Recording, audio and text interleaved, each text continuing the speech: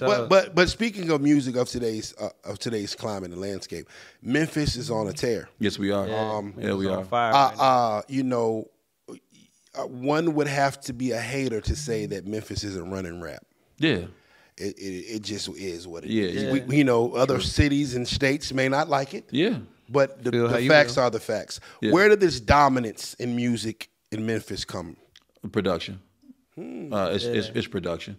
I think as with anything, it's about the tempo and how fast or slow music is going. And I think the tempo has always just Memphis has always been a marketplace. It always was known for beats. Yeah.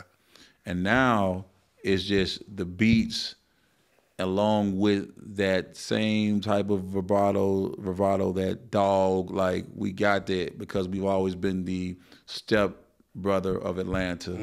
We've always been like the smaller market. We've not really always got our true, you know, we influenced a lot, you know, but not really got the full, you know, just the, okay, man, these guys are gonna get all the love for it. Yeah. We've come through and we've influenced Atlanta, influence some of the greats from Atlanta. I know I have for certain. And they'll take it and run off with it. And, you know, and they may kick you back a free verse or something like that. but they can take the thing and run off with it and they will do it. But now because of social media, people are able to see who originated certain things. Yeah. That sound, it started with how much 3 6 Mafia was being sampled. Come on. Going back to like we go back to when I hit it one time, I'm a wife. Let's go back to that G-Eazy, because when Herman caught it in that song, but a lot of starting from that time frame, we see a lot of people that were sampling Memphis music, and then I think that same record was sampled like 3 times in the same year. Was it ASAP Ferg that did it too? Ferg did it, you know what I'm saying? Ferg came and did it too. So it's like the sound became one of the most sampled sounds. Yeah. And then, you know, we had what a blessing that came through was that we had someone like Yo Gotti came through, and he got his situation. He got a boss situation to be able to put out other Memphis acts. Yep. So when he got his situation and he was able to put out other acts, that opened the floodgates.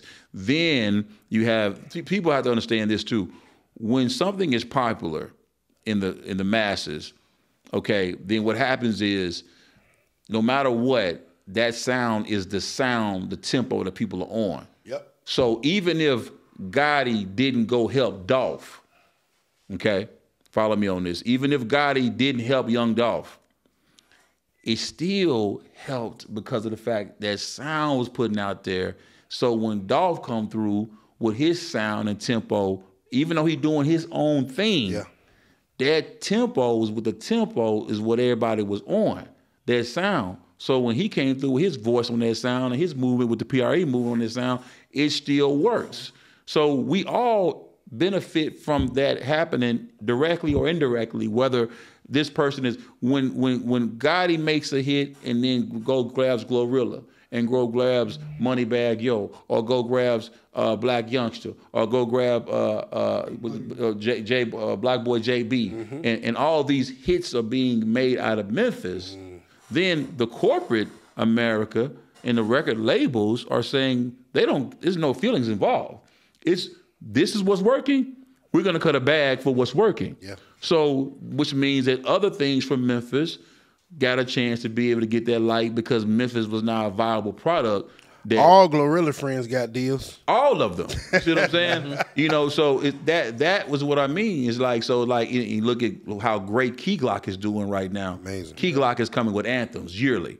Anthems. Okay? And but that's because of the promotion and what Young Dolph what he put into that. So it's like with that happening, that wasn't happening in Memphis for a long time. People would get up and just be like, I'm the king of Memphis. Hey. And not really reach back so it could be a scene in Memphis, like more than one thing in Memphis. Now that that's happened, now you got Finesse 2 times. Yeah. You're gonna continue to see more and more acts come from Memphis, and the production is one thing that I feel like we are still, like Tay Keith. Tay Keith is Drake's. That's his go-to guy. Yeah.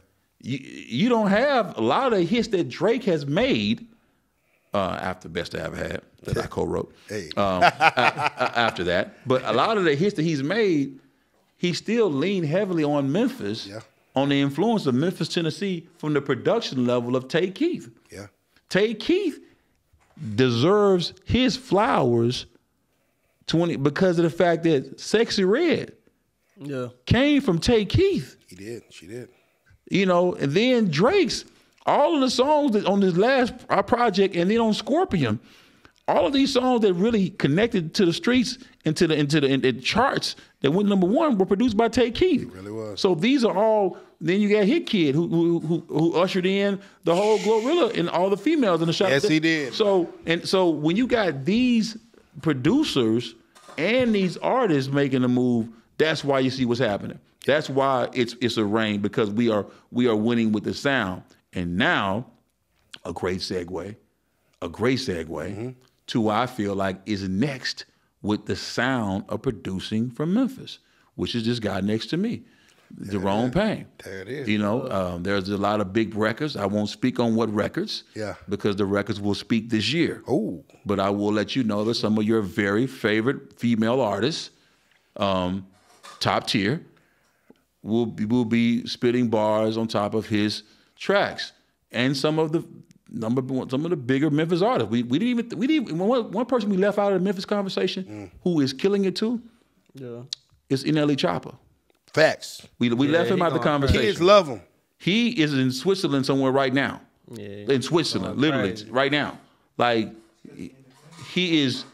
No, he's with Warner. He's with Warner Brothers. He's with Warner.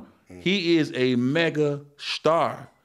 When you some of the older people may not know his songs like that, right? Exactly. But when you go look up the RIA certifications on what this man is doing, this man he can compete with Moneybagg or any of these guys with certifications. This is my 10-year-old's favorite rapper. This is my son. My son. He's 15. My nieces, loves my nephews. I'm talking about. Loves them. And there's some big songs that he has coming up that are gonna wow this country. And I see a lot of him, but I see a lot in this guy right here. I was with Drummer Boy. I sold Drummer Boy's first beat to Universal. I heard Drummer Boy. I heard the beats. I knew it when it was that thing. And I'm telling you right now, Deron he's that thing. He's got that thing. He got that sound. He got that guy. Yes, but the thing that's different about him is that he like a Kanye South. He spit on top of the making the beats. You know what I'm saying? That's why I say like Memphis hasn't had that come out yet of a lyricist. We got Don Tripp. Shout out to Don Tripp. He's lyrically killing it too. But he'll make beats. Yeah. So to be able to have the both best of both worlds, I think that's what we got, and with this guy to my right. So I'm excited. I'm really excited about what Memphis is about to do for 24. Was ours. I always when I first heard "Sexy Red Pound Town," I heard I think it was a Tay Keith drop in it. Yeah. I was confused. I didn't know how it came about. I didn't know how she connected with him. Yeah. I didn't know if she was an independent artist, if she was already signed, if she was an industry plant. I just know that this young lady was in a convenience store with a very raw video, right? Yeah. Because I seen what they did with Glorilla. Yeah. And it's just these raw, gritty videos with a hard-ass song and a hard-ass beat, and it ends up shooting out of there. Can you explain to me how the Sexy Red Tay Keith collaboration kind of initiated? Because we don't know. I do believe that was my guy, Wicked Films. Wicked was a person I believe that connected Sexy Red and Tay Keith. You know what I mean? Wicked is definitely he's Wicked's always been like the world star of Memphis. You know what I'm saying? As far as what's up. I just talked to Wicked yesterday. Yeah, shout out to Wicked, man. And he has a son with autism too. That's why we really connect on that as well. But he had a spot out in St. Louis, and I think he had already like put that play together, and I think that that's what took place. But I love what they're doing. I just think and I think a Memphis hustler. He saw what Hit Kid and Glorilla did. Because Hit Kid went and got all the ratchets. He did that. He got the whole hood.